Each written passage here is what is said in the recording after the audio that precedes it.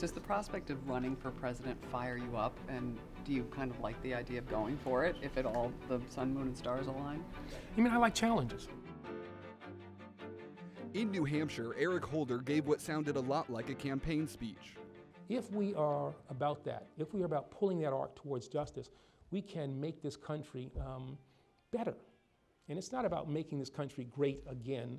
This country is great, but it can be better. The trip comes as the former Attorney General openly weighs a presidential run in 2020. What I've said about the presidency is that it's something that I'm considering. It's not, and I said I'd make a decision on that, sometime next year. Do you mind if I take a picture? Sure. Where's oh, okay.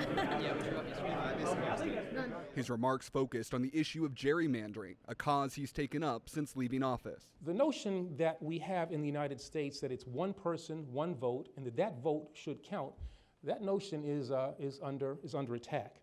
Also, President Trump's recent pardons. I think the president is trying to send a message to some people who potentially might be involved in the Russia investigation. New Hampshire holds the first presidential primary in the nation, and voters here know what to ask. We love young Democrats. Yes, we do. We love young Especially Democrats. Yeah. Can you beat Donald Trump? Two guys from Queens. That'd be interesting.